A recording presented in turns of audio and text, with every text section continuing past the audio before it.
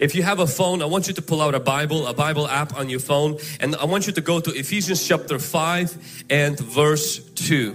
Ephesians chapter 5 and verse 2. And I'm just going to read two verses, chapter 5 verse 2, and then I'm going to read one more verse, and that is verse 8. And walk in love as Christ also loved us and gave Himself for us, an offering and sacrifice to God for a sweet smelling aroma. And then let's skip all of that to verse 8. For you were once darkness, but now you are light in the Lord. Walk as children of light.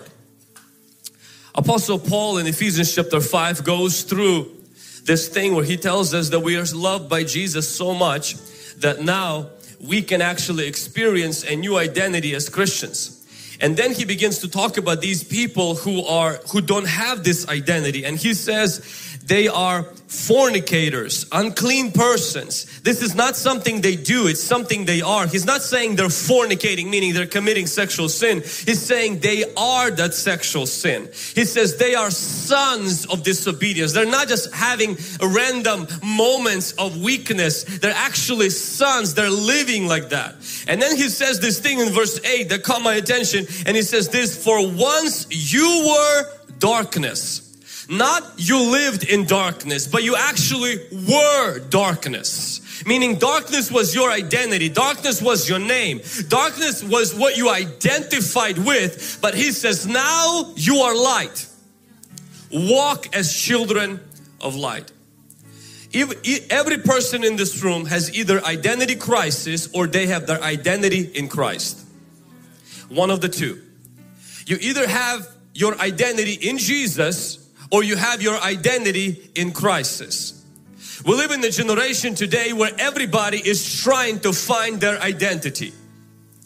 And if you don't find your identity in Jesus, by accepting Jesus as your Lord and Savior and experiencing the love that Jesus has for you, you will seek to find that identity in someone else. You will try to find that identity in your school. You will try to find that identity in your appearance. You will try to find that identity in your sexuality. You will try to find that identity in your gender. You will try to find your identity in being accepted. You will try to find your identity in sports. You will try to find your identity in religion. You will try to find your identity in everything. And then when you grow older, you will try to grab your identity from your degree. You will try to get your identity from your college and so many other things. But the Bible tells us something, that as a Christian, your identity is not in your physical appearance. It's not in your sexuality. It's not in your gender. Your identity is not even in your grades. It's not in your degree. Your identity is found in the fact that you are loved by Jesus. Because you are loved by Jesus, something begins to happen. You experience new life. Jesus did not come on this earth to give you eternal life in heaven first. He came on this earth to give you a brand new life on the inside of you. That you no longer need to identify with anything externally, but you can identify with Him spiritually. And that is the greatest gift that you can experience today. It's the brand new life that Jesus gives. And this new life is not religion. This new life is not just new friends in church. This new life is not just having Jesus as a sidekick. It's a new hardware on the inside where you were once darkness. Not only you did darkness, not only you were attracted by darkness, you actually, your core being is now changed because of who loves you. Now, I grew up in the Christian home. I'm the oldest of five. My sister who is right after me, and then I have a brother who we went to vacation or to visit Egypt, and then I have one more brother, and then I have one more sister. Both of my parents, they're Christians. My grandparents were Christians. My great-grandparents were Christians. Some of them sat in jail for the cause of Christ, and so I was like born in a Christian environment. My family that I grew up in was so Christian. Not only we didn't have a television, we didn't have a telephone. Okay, well, we didn't have a telephone because we were broke. But the television part also because we were broke. We were so secluded. I was not hanging out with non-Christian friends. We only went to Christian friends. We only went to Christian church and everything. And you would think that because I grew up in church, I found my identity in Christ. See, it's possible to be in church and not be in Christ.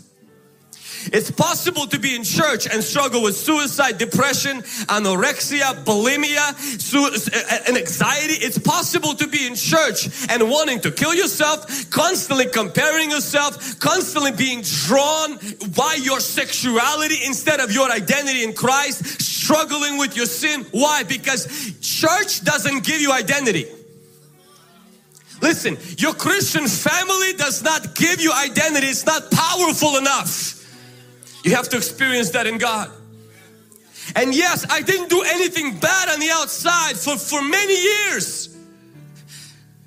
But I still needed a Savior who could change, because see, a family gave me good morals and good habits. My church gave me a good direction, but nothing can change me on the inside.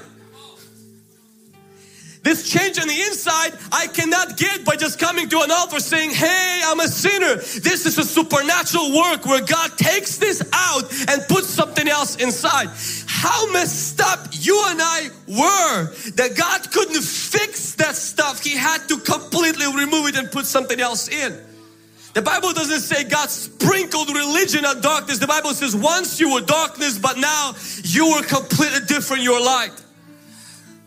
See, I traveled not a lot, but more than average people.